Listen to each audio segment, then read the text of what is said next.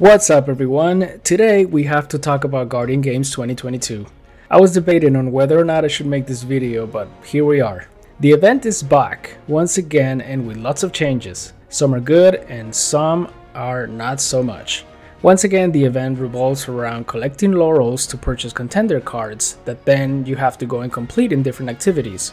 Contender cards that award gold medals cost 100 laurels for our normal playlist activities, or 200 laurels for raids, trials, and nightfalls, awarding platinum medals will give you more progress for your class. Now the big issue I have with this is that you can only grab one contender card at a time, so you have to constantly go back to the tower to pick up the next one. Sometimes you complete one contender card in 2 strikes, and you have to go back to pick up the next. Too much tower time.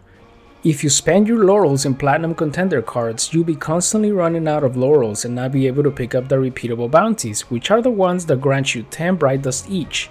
Why would they lock them behind laurels instead of the usual 3000 glimmer? Anyone who wants to purchase the Guardian Games armor sets for all 3 classes is going to need 18,000 bright dust, or just pay $15 each. Which is what they want us to do, of course. In my opinion, the armor sets aren't good looking at all, but if you like them, let me know in the comments. The whole system for this event is overcomplicated overall. It's not clear how to get the metal buff and the glows for your Guardian, which apparently lasts until reset, or even how to get the SMG to drop.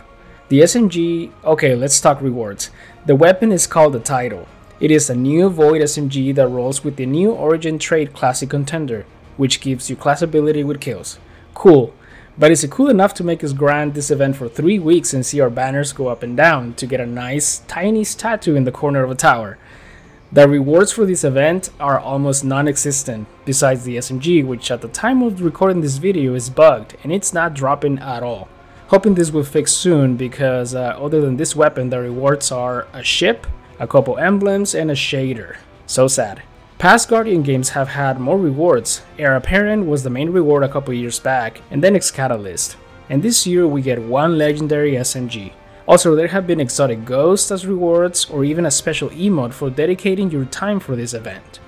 All the new cool emotes are in the Eververse, along with new finishers like this cool glaive finisher, several exotic ghost shells, 3 sparrows, and for actually playing the event, you can get 1 exotic ship, 2 emblems, and a shader.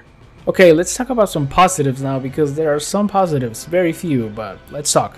The training activity playlist is basically a legend difficulty nightfall with matchmaking, which we've never seen before.